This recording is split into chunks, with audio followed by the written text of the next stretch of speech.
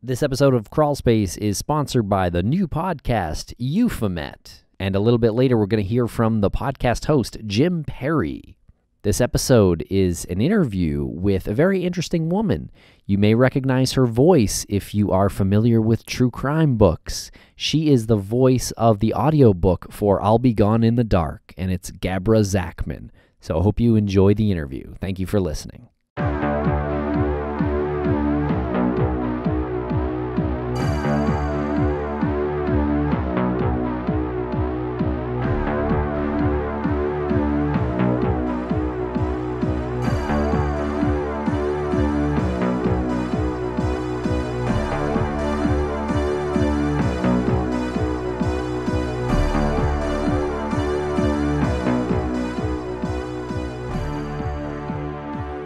Welcome to Crawlspace, Gabra Zackman. How are you today? Hey, I'm great. I'm here in a New York heat wave, just really like bathing in the sauna of New York right now. So you're recording this from your sound booth in your place. So that's cool. So what do you have a sound booth for? I record audiobooks for most of my living, and sometimes I'm in New York studios. And oftentimes I'm here where you see me right now. I play around with different seats for my back. So right now I'm sitting on an exercise ball, which is actually a pretty cool way to sit for a while. You know, it's much better than a typical seat. I started when I was sitting in a chair, I started to get a lot of back pain. But yeah, I'm in this booth in my home, a beautifully built booth that was built by some friends of mine who have studios further out in Queens. My friends Pete and Judy of Rowan Audio. They built this studio for me, and I frequently am found in here. The outside of it is stenciled with damask, which they did beautifully, and I often call it the damask coffin. I find myself kind of buried within it. So for so many hours during the day, I'm like tucked inside this little booth in New York recording stories. So that's a lot of my living, though, is what I do. That's a good segue there. Before we get into the point of this interview, you are primarily an audiobook narrator. How did you get into that? And your body of work is extremely diverse. Can you talk about that for us for a little bit? Thank you so much for asking and for noticing that I have had such a diverse career over different disciplines as well as different genres of recording. I initially started, I went to school, I got a graduate degree in classical acting from the Shakespeare Theater in DC. And so my work in theater then became very focused on classics. And I did a lot of classics, a lot of new plays as well, actually. And for a very long time, I was recording by day and performing at night, or vice versa.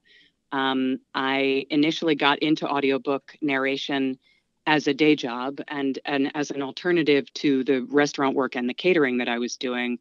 Although what started out for me as a day job really became such a great craft for me. And it's now what I do primarily, and I love it. But it didn't start out that way. It started out, I was doing work for the National Library Service for the Blind. I was doing nonprofit work, reading in every discipline you can imagine. And that's kind of where it began. And then from there, I started to do commercial work. And initially, I started to record a lot of romance, which I loved doing. I loved the world of romance. But from there, branched out to all sorts of different genres. And what I would say that I primarily record now, and now I've made a shift in my life over the last couple of years. So I was doing 50-50 recording and stage work. And I'm also a writer as well. So I've published a book series as well. But I would say that now most of my time is spent recording audio, and that the genres that I primarily work in are memoir or nonfiction and sci-fi and fantasy. And I always like to say that I feel like science fiction and Shakespeare are so connected because they're both really focused on the creation of new worlds and new words.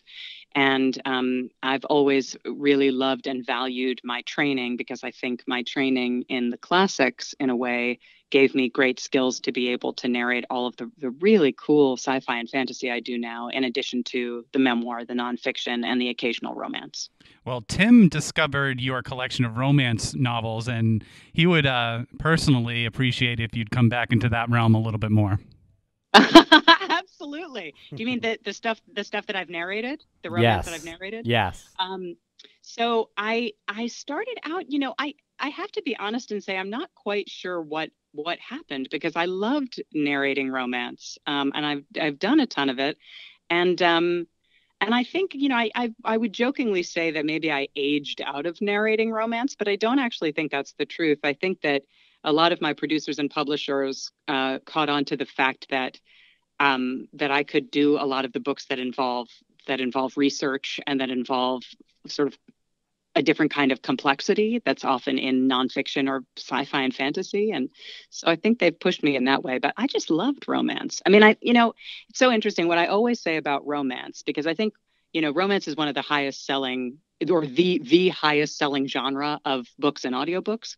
What I always say about romance is, people sort of are like, oh, romance, blah, blah, blah. And I always think, in my opinion, when I would narrate it, I would think about who was listening, and I would think of, like, maybe women raising children, or maybe someone like driving on her way to work, or maybe a guy who's like, ugh, taking me away from this like miserable whatever that I'm doing. But regardless, it's an escape, right? And so I would think about who those people were who needed this escape. And I guess for me, there was never anything superficial or trivial about telling a beautiful, romantic, sexy story to someone who badly needs that in their life. I always thought it was the coolest thing ever. And I did notice all the books that you had read, and I think it was like you have 15 pages of credits on Audible.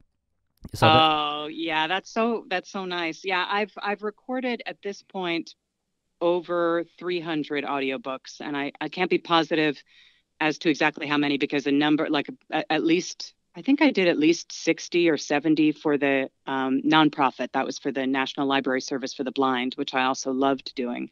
So I would add that on. And then, anyone who reads romance at all also has a pseudonym. So there's books under my pseudonym too, but I won't reveal. It's very, very, very James Bondy. I won't reveal to you what my pseudonym is. Is your pseudonym actually James Bond?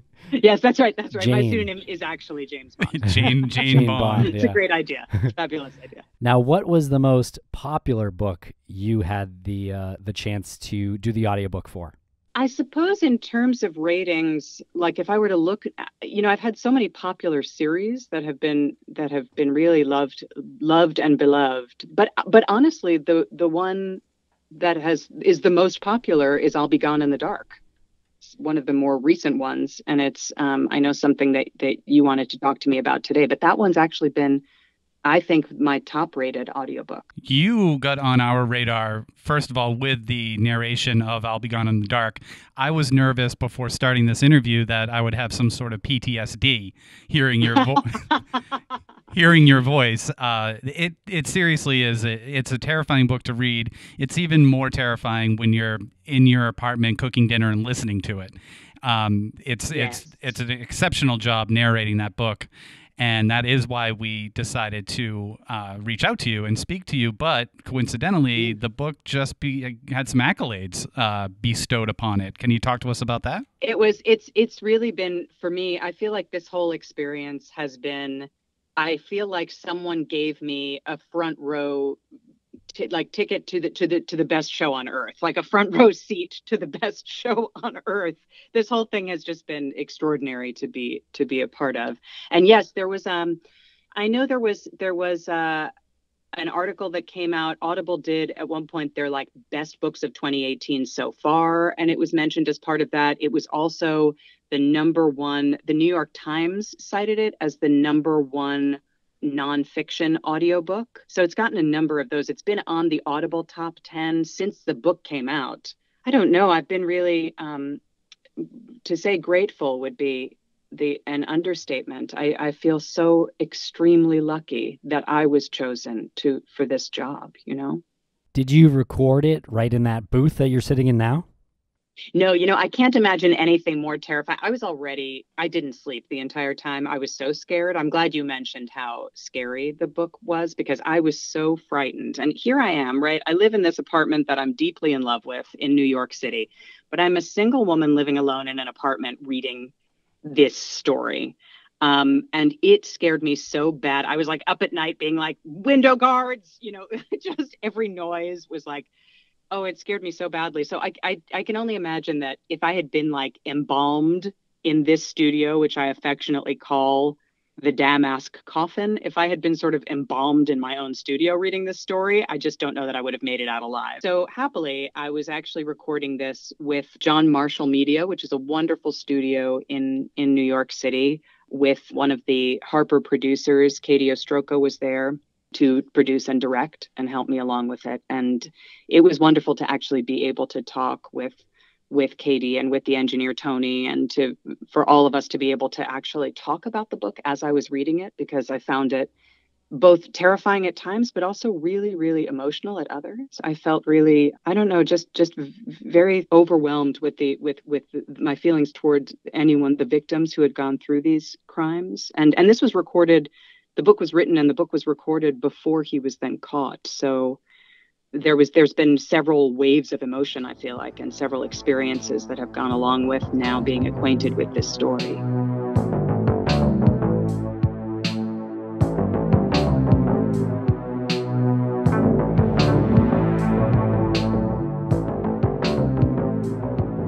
We are with Jim of Euphomet. How's it going, Jim? It's going so well, guys. I'm a little tired. I haven't been sleeping a lot. I've been researching interesting supernatural personal experiences, reading a lot of crazy books that maybe give me some clues in terms of what these people are experiencing. And I'm super excited to be on the show talking with you guys. Well, we are excited to have you on. Your show is extraordinarily fascinating. Can you let the listeners know what Euphomet is? Yeah, Euphomet is a show about the unknown and our relationship to it. And that piece, our relationship to it is key for Euphomet, because these are stories from real people, their real strange stories, and how these paranormal or supernatural or esoteric experiences have really like reshaped their life and what they've done to them as people. We look beyond the veil, and then we take another 2 steps back and like see what else happened here.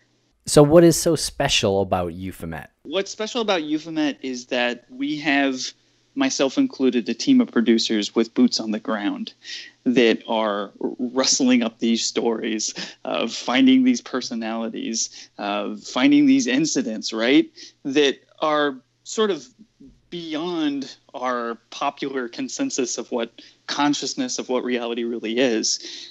And so, we're looking for ways to get in there and relate these stories to people's real lives. And we're doing that face to face with these folks. And so we're climbing mountains, like literally, I just climbed a mountain 2 weeks ago in the middle of the desert.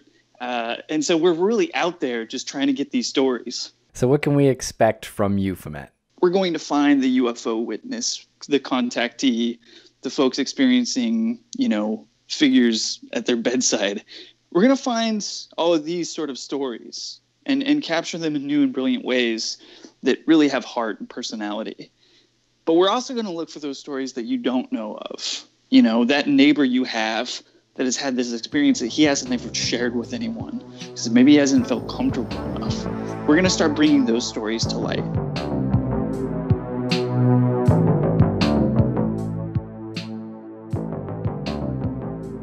So you're given the book and you read it on your own privately to get familiar with it. And then you go into a studio and you work with directors and producers and audio engineers. Did you guys have any concept of how big this was going to be? I didn't at all. It was so great. I was at some point in the middle of recording it, I was like, wait a minute. We stopped and kind of talked about all of the players involved, including Patton Oswalt, the amount of people who were involved in the making of this. And I was so glad that when I read the book, that just wasn't in my mind. I knew the story of Michelle and her life and, tangentially, but I was so glad that I wasn't more acquainted with it before recording this, because I don't think I would have done a very good job if I thought it would have been such a big deal. Does that make sense? There were too many negatives in that statement, but if I had had any idea that this was going to be such a big deal, I would not have done a very good job. I would have been too nervous. I think my reading would have been really tight. You probably would have tried to have these expectations of yourself just based on the expectations of the book.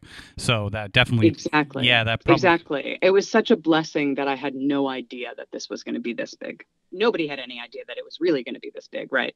Right. Yeah, except us true crime fans. We knew. Yeah, that's right. That's right. Absolutely. I listened, by the way, to your podcast on the Golden State Killer that you did also before he was caught. Great. Cool. Yeah, yeah. Yeah, that's right. We had Mike Morford on. I thought it was wonderful. And actually, listening to it now, you got a lot of things right. Oh, good. Yeah, yeah. Mike Morford, he was doing a podcast on the case Yes. when it happened called Criminology. And then we also spoke to Billy Jensen and Paul Haynes at CrimeCon after the Golden State Killer was caught. And so that was pretty interesting, too. Oh, that's amazing. I've connected with both of them on social media, and they just seem, I so admire them. I mean, obviously, I admired the work they did and the writing and how they put everything together, but I so admire what they do. Amazing. Yeah, they're awesome. Yeah. So you never had a chance to meet them, or you haven't yet? No, I haven't, but I really look forward to it at some point. I'm sure that's coming at some point in some very random way. I feel like we'll be in a coffee shop in some weird location in the country and be like, wait a minute, you're who? Oh, hey. Yeah, like one of them will hear you order the coffee and they'll say, that voice sounds so familiar. Now, I think a lot of our listeners, they consume audiobooks, but they probably have no idea how the process actually works. So you mentioned there was a director there from Harper. So what does the director do when you're reading this book? That's a really wonderful question, because depending on who you're working for and what you're doing, you may or may not have an engineer, right? If I'm working at home, I'm the engineer. And you may or may not have a producer around, and you may or may not have a director around. Sometimes the engineer is also the producer and the director. These are jobs, people who work on sort of the other side of the mic wear many hats often, and it works differently according to the producer, according to the book, according to the studio. So in this case, there was an engineer who was there solely to make sure that I sounded okay and that everything was going all right. And then Katie was then a producer and acting as director. And basically what she would do is she's listening to me read, and she would say, there was some interesting shifts in Michelle's writing, in when it was really her story and when she was really personally involved versus when she was really telling other people's stories. There was a slight shift in tone and a little bit in like narrative tone. So my director producer would keep me on task as in terms of that hits the right tone for that, or maybe we need to shift a little bit for that. And anytime, if I read something that wasn't quite clear, and maybe she would say, I'm not quite getting the sense of that. Can you try that a different way? Again, directors some of them are very hands-off. Some of them are extremely hands-on, but their job is to make sure that the story is being told, that the writer's words are coming to life in the appropriate way. How often would she chime in with a note?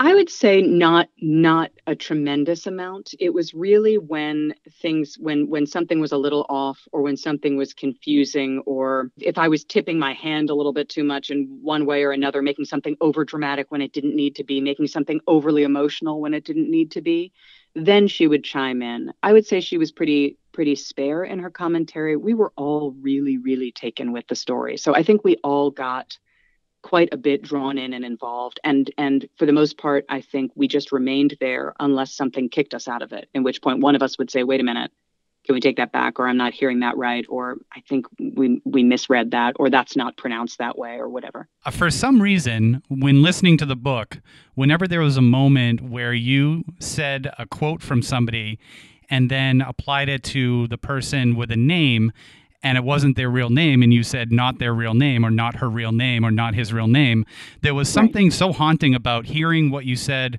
before that, and then you say not their real name. I don't know what it was by the tone that you had there, but that was it felt like these hooks that kept going in when you'd explain a situation, give an account from someone, and then follow it up with not their real name. It just added this like punctuation that wasn't there before, and all of a sudden it was there, and you realize, wow, this has some like significance to it because it's not their real name. I'm so glad that you brought that up, because that was actually one of the things I think we talked about the most, because we couldn't quite figure out in the book, I believe those are footnoted, and we couldn't quite figure out how to make those a compelling part of the narrative. So I'm so glad that you just brought that up, because we were like, we don't want to take people out here, but we have to mention it. But it's really quite important. And how do we make it? And so the language of that would have been something where Katie, my director producer, would have stepped in to say, I think this sounds better here. This is a better way of putting it here, because we used a couple of different catchphrases to indicate it wasn't someone's real name. Yeah, it definitely didn't take the listener out. As a matter of fact, it was quite the opposite. You hear that and you go, oh God, here it comes. There's something significant here. Thank you. So when there was a tonal switch for you with some of the intricacies of Michelle's writing, how would you perform that? Like what is different for you? That's a really good question. I think for me, when it was Michelle's personal story, for me it became more like memoir. And when I say memoir, if it's someone's personal story I'm reading, I don't know how to put this, but I tend to read a little bit more from the inside of it, from the first person perspective, from living through the way that I would work on roles as an actor when I was getting inside a character's skin. That for me is what memoir is like I feel like I'm fusing myself with the author, as opposed to the parts that were more like nonfiction, where she's really just describing his crimes. I feel like what I wanted and what I thought maybe people hearing it would want is a little more distance.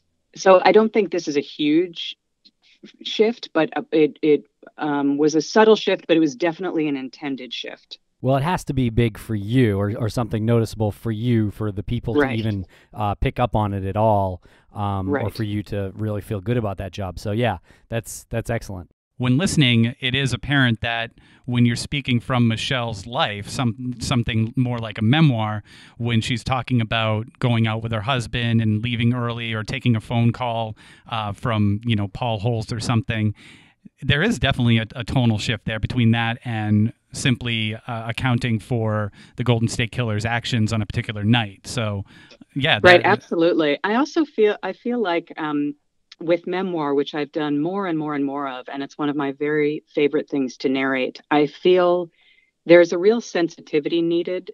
People are always telling a personal story, and it's right from them. I just feel there's an element of like compassion and sensitivity. You really want to be telling the story the way you imagine they would want it to be told. And especially in the case of Michelle, I was very conscious of the fact that she was no longer around to tell me how she wanted her story to be told. So I wanted to extend extra sensitivity towards trying to tell this story as close to in what I imagined her voice to be as I possibly could. Was that part of those expectations that you spoke of earlier, if you had those expectations going into it? Thank God I didn't have more expectation going into it, because already what I knew of her was very little, but I knew a little bit about her story. I knew who she was, and I knew that she was no longer with us.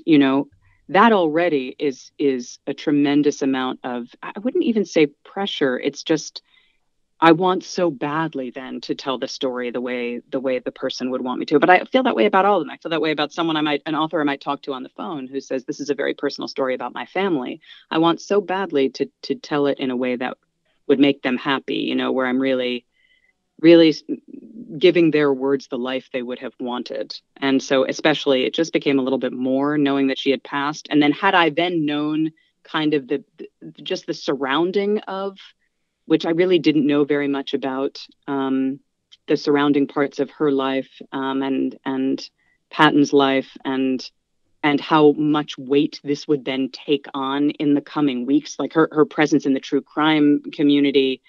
And then once he was caught, I just had no sense of that, and I'm so grateful I didn't. And I feel like if I was reading a memoir, I would slow down a little bit and maybe get a little closer to the mic and kind of lower my voice even a little bit. That's lovely. Thank Yes, you. I Thanks. agree. That's wonderful. Now- Yes, I think that's right on. You're talking about intimacy, right? Yes, There's exactly, a different yes. level of intimacy. Tim's afraid to say that word. I'm terrified of that word. How did you get this job? You mentioned that you speak to authors occasionally. Did Patton call you, or did your agent call you, or how did this come about? No, first of all, I'm very proud of this. So I'm going to say this because I have agents and have had agents for almost everything I've ever done, but I've never had an agent for audiobook work. This whole business I've built by myself with no agent. And That's impressive. And I'm very proud of that. Wow. Not to say that they wouldn't help in some ways, they would. But there was no agent involved here. So this was I was directly reached. I believe Harper reached out to me. I think they asked me to do an audition for it, which I did from my home studio, and didn't think anything. At that point, I had no idea what it was. It was, maybe the first chapter or so.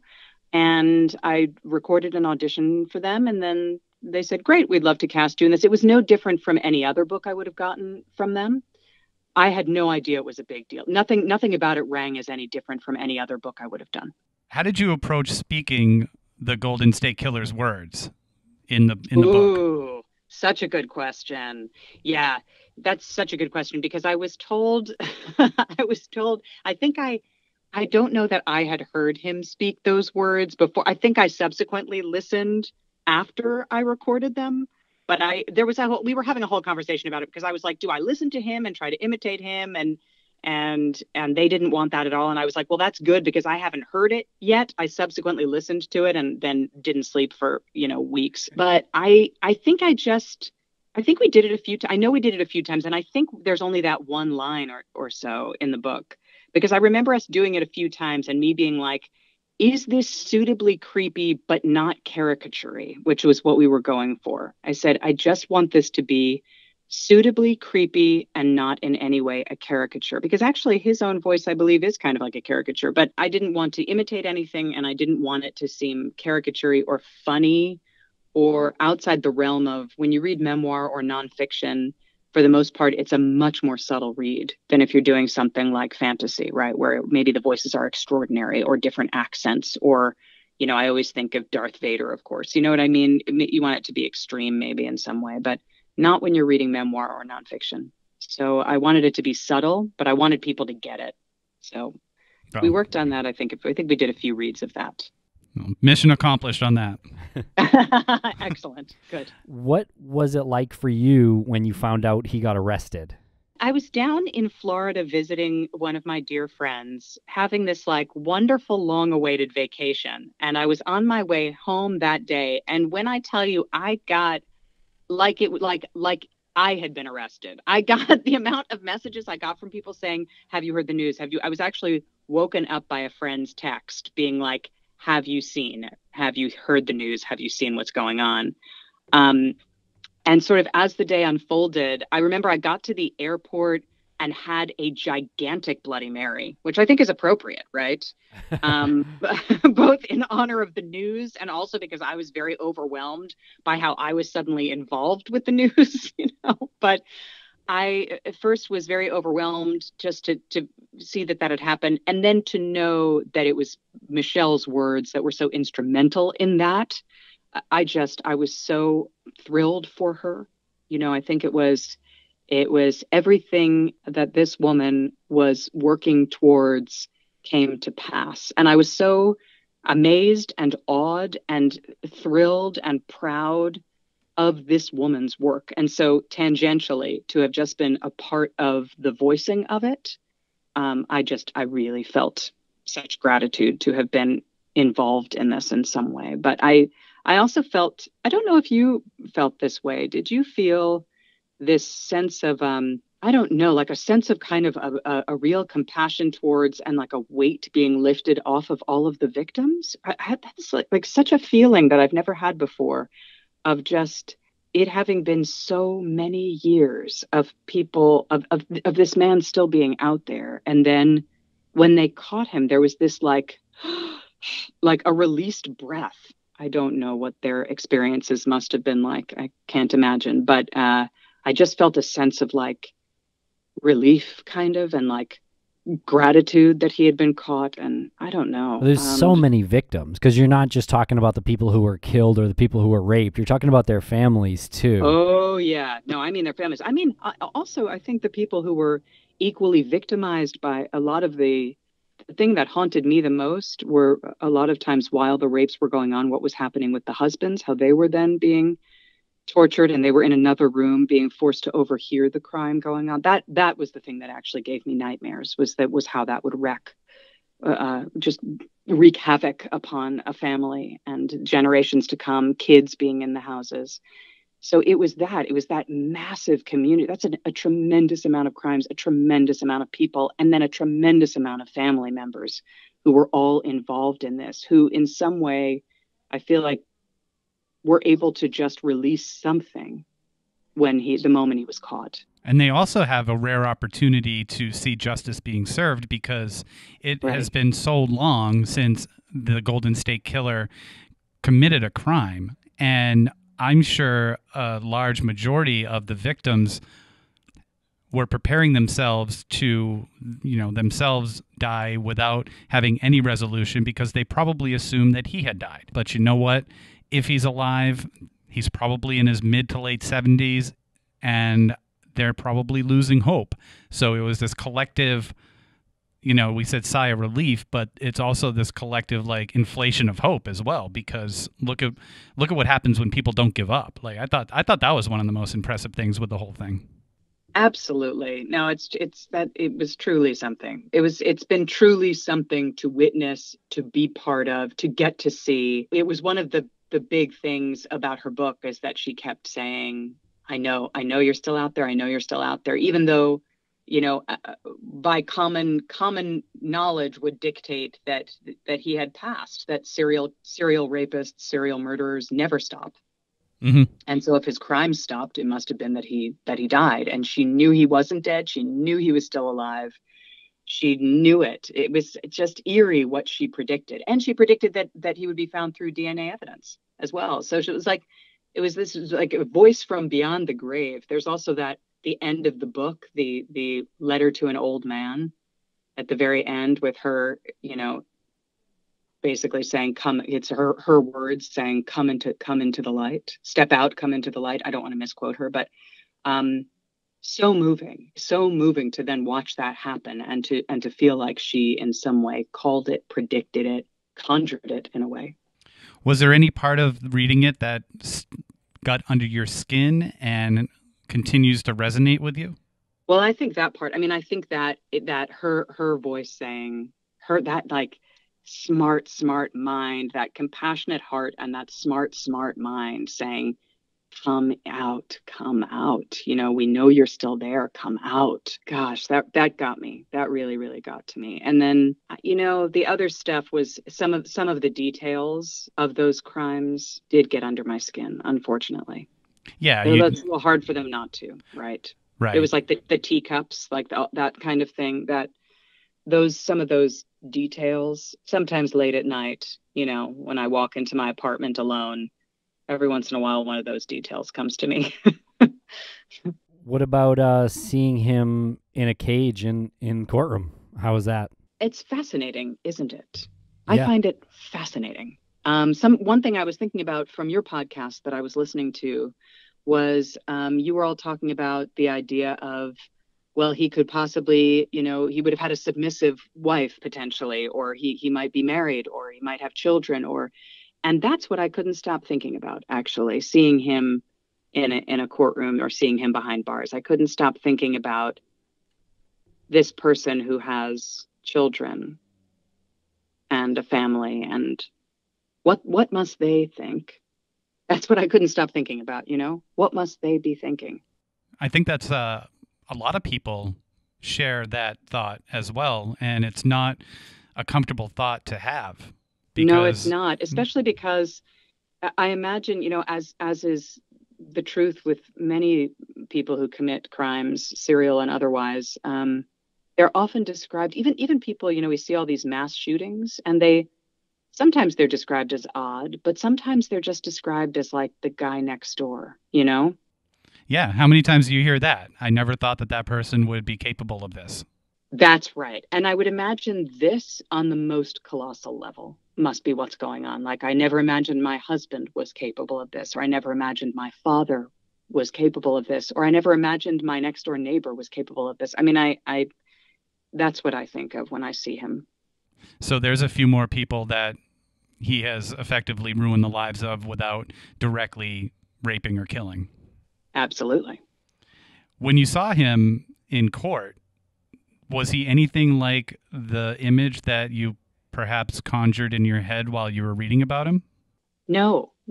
I don't know, but then he's, in his 70s now, right? So no, except that, you know what, I would say, let me amend that no to a, well, here's the thing, which is that I do feel like a lot of times, not always, but a lot of times, the ones who can commit the greatest amount of crimes are the ones who are the most nondescript, the ones who would blend in, Sure. And there's something about him that does. I mean, I feel like he's kind of nondescript. He sort of just blends in, and that is the one thing that does resonate with the crime history, with how he was described, with how I would envision him in my head. Now that he's been caught, and now that we're talking about stepping into the light, you're probably on board to do the sequel to the book, right? I have no idea. I'm just a peon in this industry. They don't tell me things like that. I thought we'd get some insider info, because we're waiting for the sequel, and I swear if they don't have you narrate that, then they've swung and missed on that one. Yeah. I guess we'll see. But at that point, listen, it depends how much heat winds up under it, because depending, I think they go for a real celebrity. Like Lance. That's like Lance, exactly. That's my point. Well, Tim's going to start doing the romance genre, so I might as well tackle the true crime memoirs. Tim, do you want to give me a sample of you reading some romance, and I'll listen and critique it? A lot of men record romance. I did not know that. Can I leave the room before this happens? You might have to. No, you absolutely cannot leave the room. It was Tuesday a lot of there's down. a huge call for it. A lot of my friends in the industry, a lot of my male friends narrate romance as well. Oftentimes they're heterosexual romances, and it's because women like to listen to men's voices narrate as well as women's, and oftentimes they're gay romances as well. Is this a financially rewarding industry? It's the same. I mean, we get paid the same no matter what we do. I mean, it would be fascinating if, like, you got paid more money according to genre, but no, we get. I mean, it's interesting. We get paid different. It's different according to, say, the publisher or the producer, or sometimes it's different according to how high profile a book is. But oftentimes not. I mean, for this book, for example, this was my same rate. It was. I did do it in a studio with the producer director, but the rates, it's interesting in this business. It's unusual when the rates change, or when things move or shift. I think that was a rare moment where my sarcasm just didn't play. I actually didn't expect you to answer that. So. Oh, oh, I'm so sorry. No, that's okay. I hope you didn't think I was trying to dig too deep into your financial, your financial status. I feel like people are genuinely interested, aren't they? I've been asked that question so many times by different people. It's like, what do you get paid? Of which I will not say what I get paid, because it's not a smart idea to ever exactly say what your rate is. But I will say that I actually find the payment of books to be really interesting, especially because it's changed as the industry has changed. When I was a bit younger, oftentimes you were paid by project, which means you were given sometimes a lump sum, and now you would never be paid that way. I don't think, maybe in an exceptional case, but for the most part, we're all paid per finished hour. So if the book is 6 hours of recorded time, that's what we're paid for. We're paid for 6 hours. Gabra Zackman, thank you very much for joining us here on Crawlspace today. We really appreciate your time and efforts on reading this book. That's good, right? Do I have a career in this? I would hire you. I would definitely hire you. I need to be fanned off here. I need to dab my forehead. So you said that you have a series of books that you've written as well, right? Is this the yes, the yes. Bod I Squad? wrote a series that was published. It was published in 2015, 2016, called the Bod Squad series. Great. And what's that about? Yes, and it's a book. It's a sexy spy caper. So basically, what I wrote, I started out kind of writing romance, and then my own inclination. I'm something of a goofball. So what I wound up writing, I loved what I wound up writing, though it kind of wound up in a couple of different genres. But I wrote what a friend of mine once described as like a feminist James Bond. Nice. Which I love. Jane But I wrote Bond, this, perhaps? like, kooky series of like detective-ish novels with, a lot of like sexy young people and, this caper-esque background of trying to hunt down someone who was trying to blow up the world. And I had a tremendous amount of fun writing them. I loved writing them. And I subsequently got to produce the audiobooks with Audible. And I hired a number of my friends in the industry. So in the audiobooks of these books, I read the narration, and then a number of my very dear friends in the industry read all of the characters. Very and then cool. my friend Pete, who is the one who built my booth, he undertook the task of actually cutting that all together. And multicast audiobooks are a little tricky to pull off just because the editing is so complicated. But I loved them. And I find, so the books themselves are one thing, and then I think the audio is something else. And I just had so much fun being able to have all of my friends in the industry as part of the telling of these stories. All right. Cool. Well, thank you so much. And it's been a real pleasure talking to, it's very rare to talk to a person who has effectively creeped me the F out. So thank you. Oh gosh, that makes me happy. I wonder if I can put that on my resume. I will effectively creep you the F out.